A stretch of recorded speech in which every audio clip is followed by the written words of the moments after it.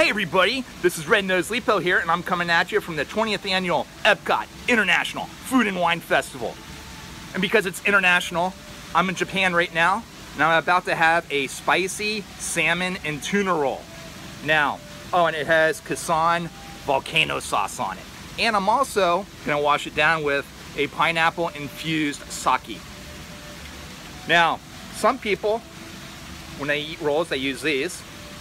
Some people use these, but what's really neat about this is you can actually just pick it up and guess what? Eat.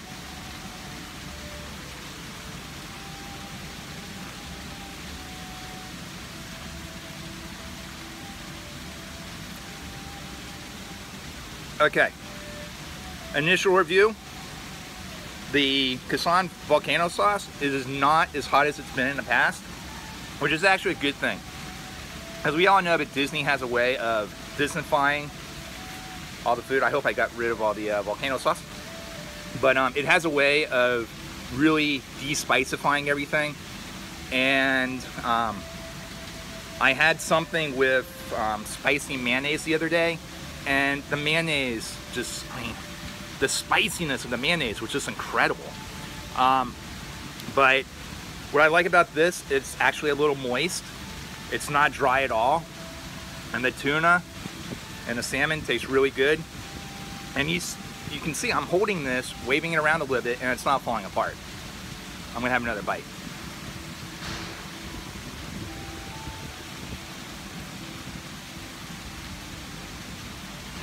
There is a little bit of cucumber on the middle. Now, Red Nose, seriously, you got this beautiful pineapple infused sake there. How's it taste? Well, let's find out.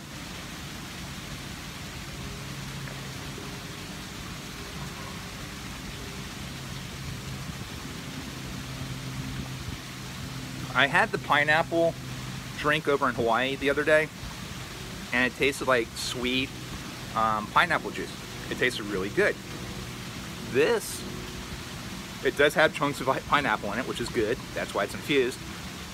But it just, I don't know if it's the spiciness from the volcano sauce, but it's just the pineapple flavor.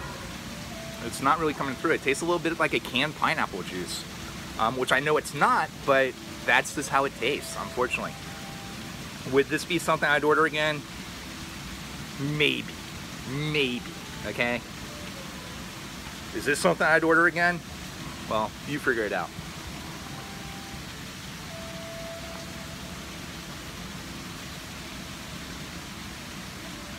Yes, I would. Again, the pineapple infused sake, not so much. The tuna and salmon hand roll, oh yeah, it's good. So, this is RednoseLepow coming at you from Japan on October 1st during Epcot's International Food and Wine Festival. Until I make another video. Have a great day, folks. Bye.